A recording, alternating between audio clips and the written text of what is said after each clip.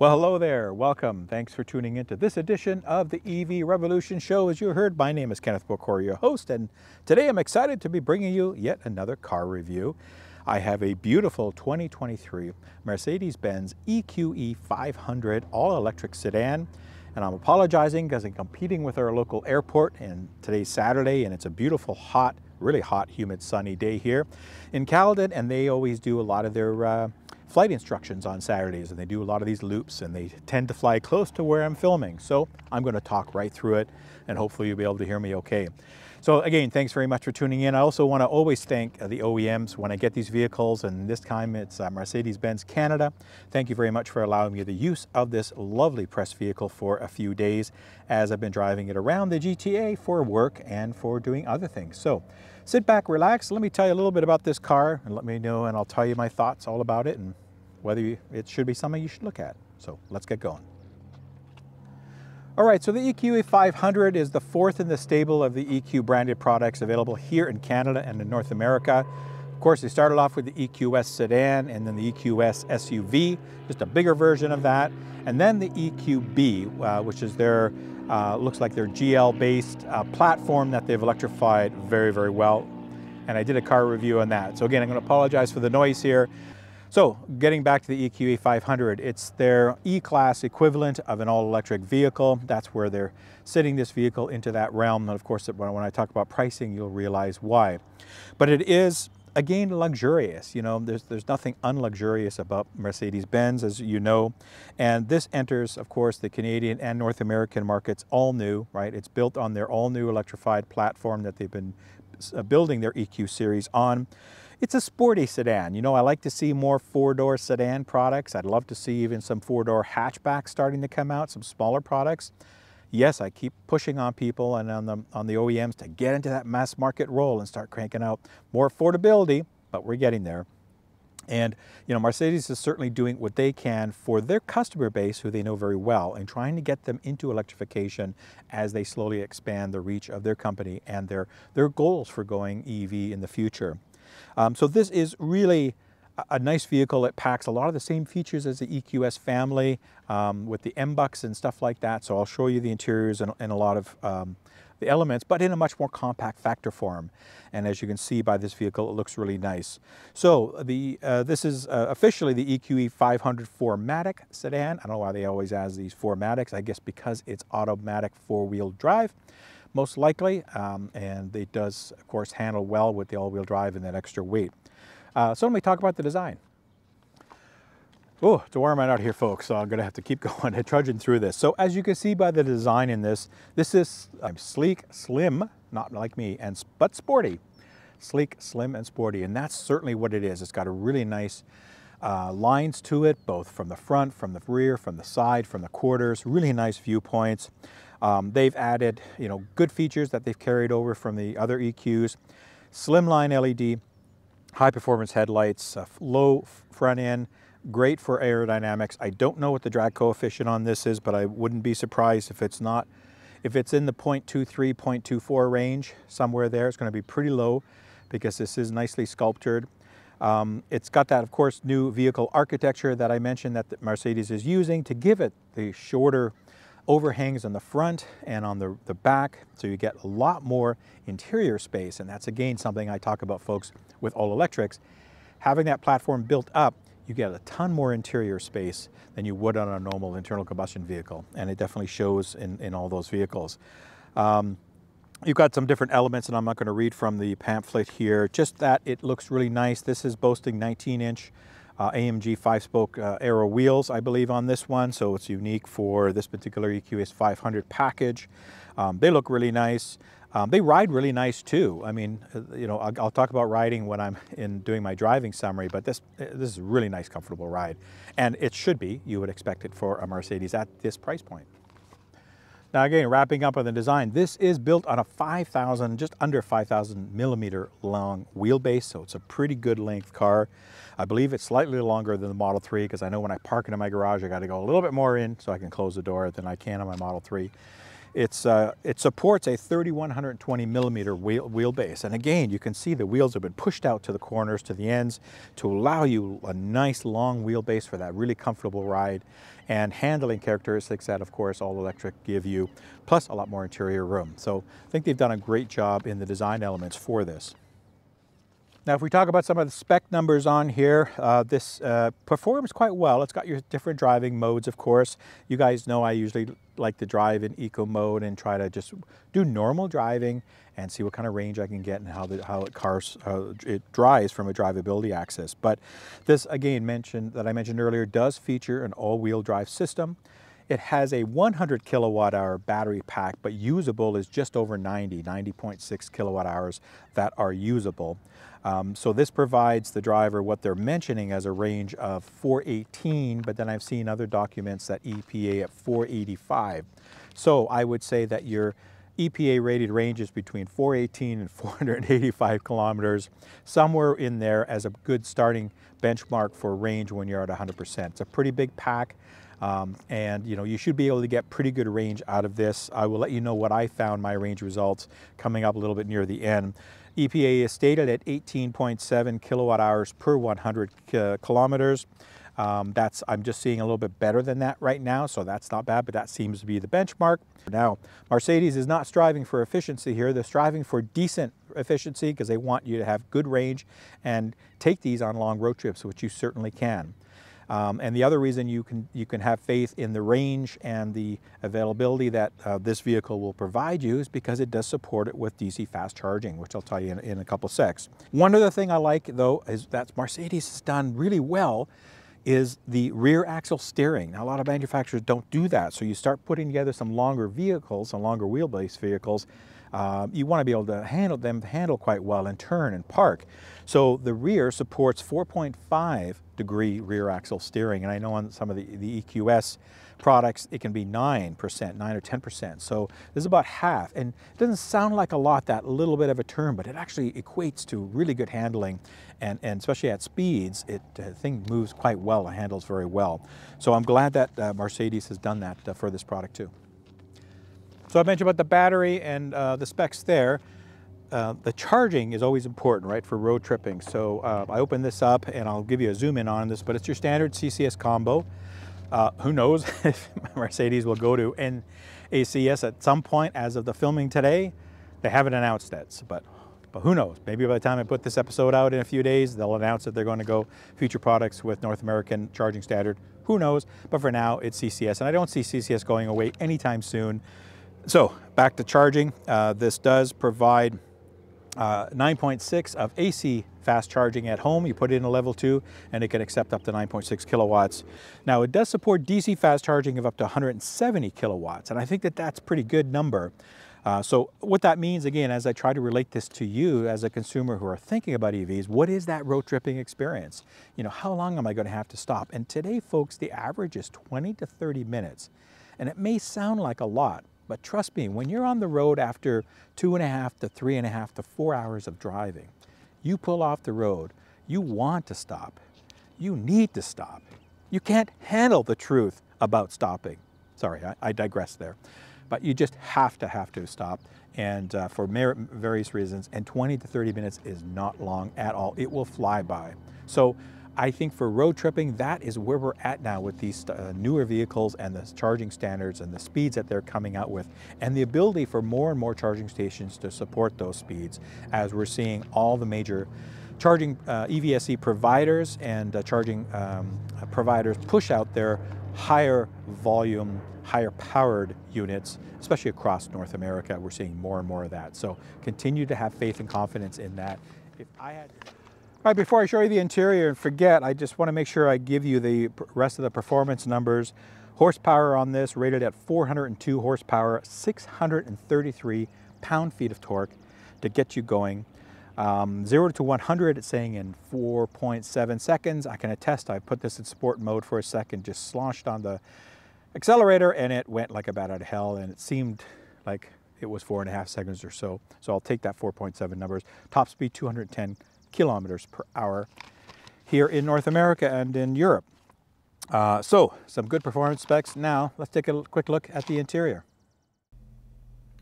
I'm not going to spend a lot of time in the interior because it's luxurious and it's very nice, as you would expect an MB product to have. It's got that similar look to the big brothers on the EQS line, or the EQS, the sedan, and the SUV, but just a little bit smaller. It doesn't have the 3 displays like you get across on the other models, but it really is a nicely designed interior. It's very comfortable, has that sporty touch, lots of USB and charging apparatus around here, nice illumination. It's got a big glove box as well, and even USB ports and stuff in the back, and standard leather upholstery is in the 500 4MATIC option. The screens are nice too. You've got your 12.3 on the binnacle for the digital instrumentation cluster, and 12.8 for your infotainment and all your other options. Very nice screens. I did find some glare because of the angles, so I would certainly suggest some sort of matte protector to keep the glare down. But otherwise, everything's really nice. These do feature over-the-air updates as well, so the infotainment and the options will just get better with time. And it is based on a 2nd generation MBUX design. It's got a voice assistant that's pretty cool. You can speak some plain language to it, and it will provide some features and functionality because of that, not just nav and stuff like that. So all in all, a very comfortable and very nice environment for people to spend some time as you're driving around. Okay, I always like to see how it is to get into the back seat, so let me try this one here. So, with the door almost 90 degrees out, I like that. Big thick doors, a little bit of a tighter kind of getting in here, because again, you got this low sloping roof line, so some of you are going to have to be conscious for. I'm about 5'7", so just able to slide my head under without bonking. That's pretty good. Tons of leg room here. I have the seat positioned for where I have it, and there's still almost 2/5 of room, so if you're over 6 feet, you'll find a nice driving position.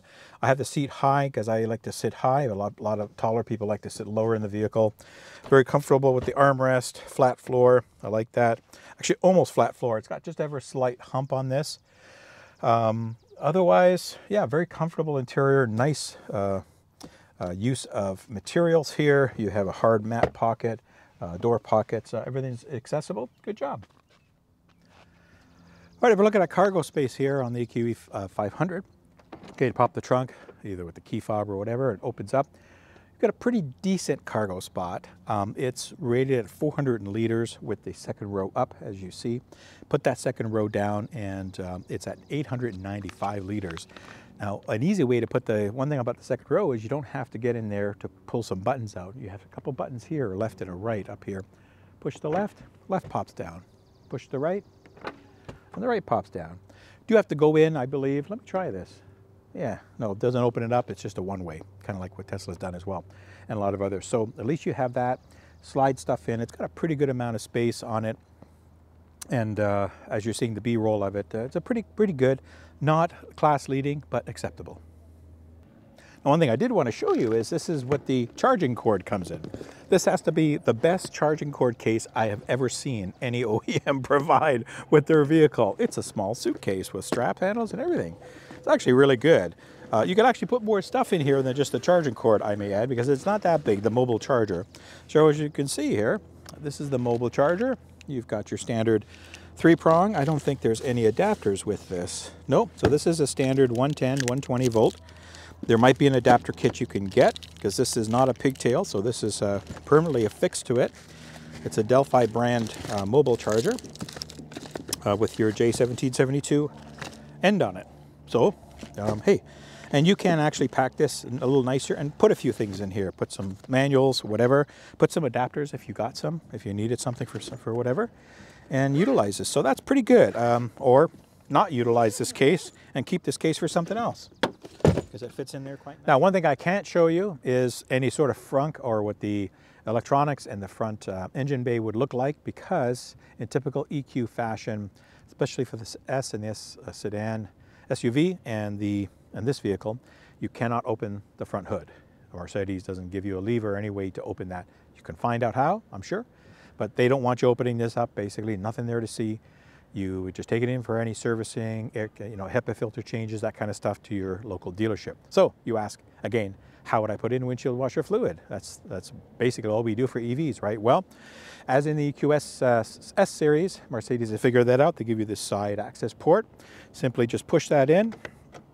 It pops out, and there's this tray here. that you just pour your liquid in and it feeds it into there, and it will come up to the surface when you're full. Probably put half a jug or 3/4 of a jug down this thing. And that's all you would do every once in a bit. Fill up your windshield washer fluid, close it up, and away you go. And before we get into driving, I did want to make sure I mentioned that this also has an app, as most all electrics and most vehicles nowadays are coming with OEM apps to support different kinds of features like Find Me, remote starts, this kind of stuff. This has it as well. It's called Digital Extras. And you can do all kinds of things from your charge settings to your pre-entry climate controls, all the standard kind of fare that we're used to now for apps for EVs. So I encourage you to go online and check out more information about that if that's of interest. Supports both Android and Apple phones. All right, so with all that info out of the way, let's go for a quick drive. All right, so let me give you some of my thoughts in driving this beautiful vehicle from Mercedes-Benz here, EQE 500. Sorry for the fan noise. I'm just trying to cool the car down because it's really, really warm today, humid, and I've just been sweating standing outside for 2 hours trying to film the rest of this episode, as you're seeing here. So let me go for my quick drive up the road here. I've been driving this around now for several days, almost 200 kilometers over days. I did a nice run across to the east end of Toronto and back earlier this week on a highway. And you know, as to be expected, this is a very smooth and capable vehicle. You know, it's a Mercedes-Benz product. It's very luxurious, very comfortable. I find with the seat, for me, I like to put it kind of high. I'm fairly close to the top here.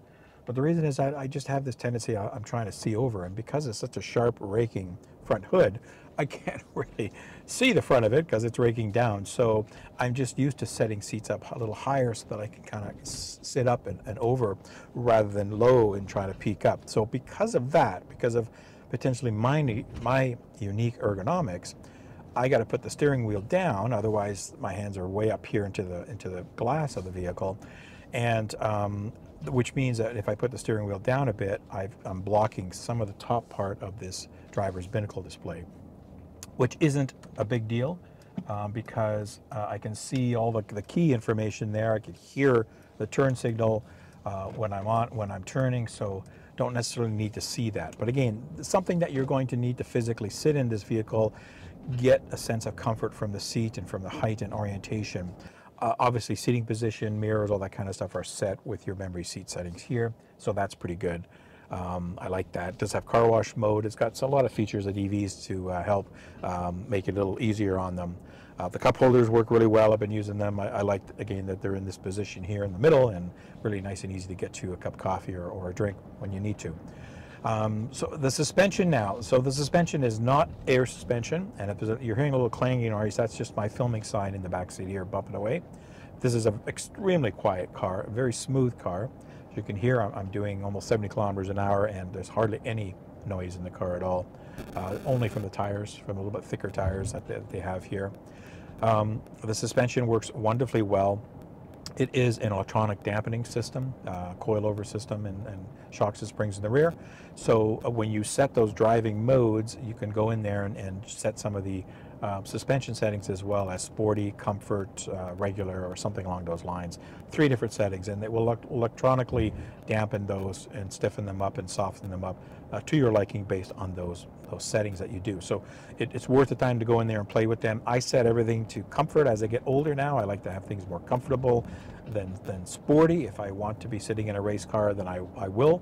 Otherwise, if I'm driving and taking my family out and about, I don't want to be rocked about like there's no tomorrow in potholes and going over bumps. So this absorbs the bumps very nicely. This road has a few bumps in it, as you can hear and tell, and it's taking it quite nicely.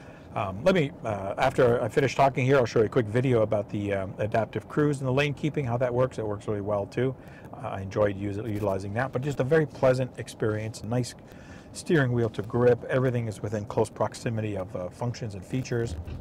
I do wish that the climate controls there's some buttons, not just all soft touch, but that's me.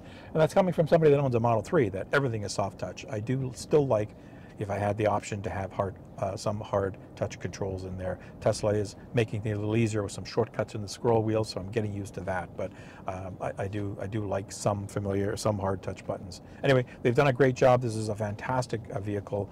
Again, with that rear steering, moves really, really nice. Turns on a dime. And you know, as I turn around here, just to wrap up this segment, you know, I could take this fairly long car, as I said, in just over 3 meters in length, and I can turn it around in here quite easily with tons of room to spare and get myself going again. So well done, Mercedes. Is an absolute joy to drive, and people are going to like it, especially if you already like the brand. All right, so just quickly showing you the highway driving assist features of the Mercedes EQE 500 sedan here. Very similar to the EQS SUV as you've seen before. Very same instrumentation, same type of displays and features and warnings and that kind of stuff. So I have it set for 105. Got the adaptive cruise and the lane keeping on, and the driving assist. So you got the green steering wheel now. It's telling me just to nudge the wheel. So it happens about every 10 seconds, 10 to 15 seconds or so. I guess it depends on speeds. See how it navigates this lane, if it stays in lane. Yeah, it does. Sometimes these features will kind of go back and forth, looking to think about what lane you're trying to, you know, if you're trying to stay in this lane or exit on the other one. So they're getting much better, much more refined in keeping the lanes as well. So this is going through this nice gradual turn here on the highway with no problems at all, keeping it nice and centered, not really ping-ponging or anything like that. Again, it's just asking me to just nudge the wheel.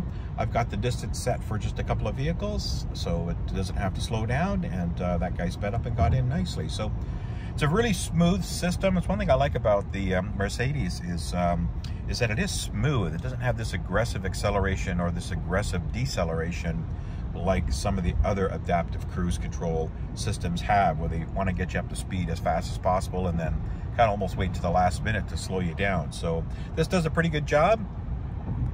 So I do like that. It's a nice smooth system and very quiet, of course, in this vehicle, and comfortable. So again, well done, Mercedes. This will definitely take the stress out of long driving for you with the driving assist, and it's a feature that works really well.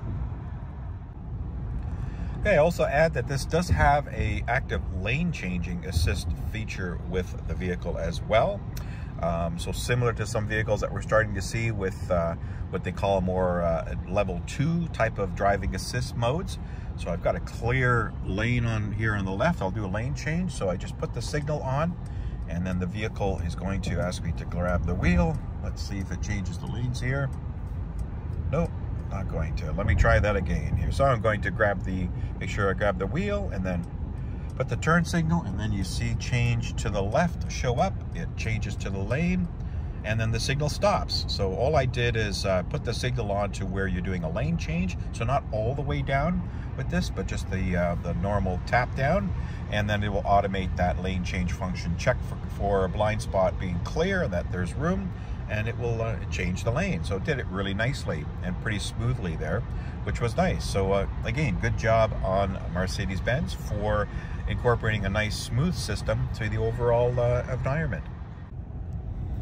Just wanted to quickly show the driving assist screen, so you can change the screens here on this to different viewpoints.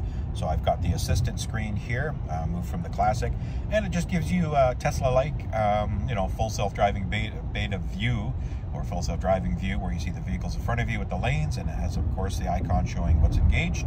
It's a pretty good system. It also has the blind spots showing on that icon there, and of course things light up on the mirrors, and it will show you vehicles as they approach. So it's a pretty cool system, and I like that most of the OEMs are now moving this way to give you some sort of digital representation of the landscape in front of you and near you. Here's what it sounds. Let's talk about price points on these now. So it's a really, really fine vehicle, but of course not going to be cheap. This one has a lot of options. This is the Alpine Gray, as you can see, a beautiful color. Hard to kind of stand out today in this murky, cloudy, smoky day that we've got going on here in the GTA. But it has a bunch of options. Base price on the EQE 500s are $95,000 Canadian. With all the options that are added, that are on here, that bumped it up to $120,505. Plus, of course, your freight, PDI, and taxes, and all that other stuff. So it gets quite up there for a very capable and loaded luxury vehicle. Just want to summarize my driving history on this for the week. I really only charged it once. I didn't really have to charge it again. As you can see, I started off at 100% state of charge at 517 kilometers. And I drove it 355 kilometers in 4 or 5 days. and it projected that I would have it ended at a range of 158, which means that it projected 358 kilometers and I drove 355. So it's pretty accurate as far as the range estimates go. As you can see, my efficiency was at 18.3 kilowatt hours per 100, which is pretty good for a car of this size and weight. I drove it primarily eco mode. We had some warm temperatures, so some AC use, mixed driving, but 40% highway city and 60% city is what I'm trying to say. So all in all, I think it was a very capable, and the efficiency that I got is pretty well bang on to the EPA estimates as well. And as you can see, when I charged it afterwards, the full charge before returning it, had a estimated range of 565 kilometers. So obviously the BMS learned my driving habits and recalibrated itself, because when you drive normally in just stop and go traffic and whatever, not jackrabbit starts and racing, you can really stretch the range. And this shows that I could have most likely gone easily into the high 400 kilometers, probably into 500 kilometers, just in mainly city driving quite easily. All right, so in conclusion, what do I think about the Mercedes-Benz EQE 500? Well, of course, it's going to get a big thumbs up from me and a recommendation because A, it's all electric, which I love, and B, Mercedes continues to electrify more and more of their product lines, and I love to see that as they're trying to diversify their mix and also get some of their existing legacy ICE customers in and attracted into their EVs. And I think they're doing a good job. They're building vehicles that their customers like, and this is no exception. Obviously, it's an expensive car. It's not going to be for everyone. It's a very capable car. So in closing, Mercedes-Benz has, continues to excel at their electrification strategy. Sure, they don't have tons of products out there, dozens of models, but where they are focusing their efforts and times on are building very capable EVs that will have good range, good fast charging, and all the comforts that you expect out of an MB three-pointed star product, and even more, because you get quiet, you get better handling, you get zero emissions, right folks? That's the number one, no emissions. And as you drive this vehicle over the lifetime, you will save hundreds and hundreds and hundreds of pounds into the tons of CO2s that you will not be emitting into the atmosphere because you're driving an all-electric ZEV product. Remember that. That's a key point. A lot of these car reviewers don't talk about that, and to me, that's one of the most important facets of going all-electric, is for that reason. You'll save money on fuel because this thing's going to be cheap. You'll get 400 kilometers, probably for about $5 or $6 of charging on this in the summertime. It's that cheap, folks.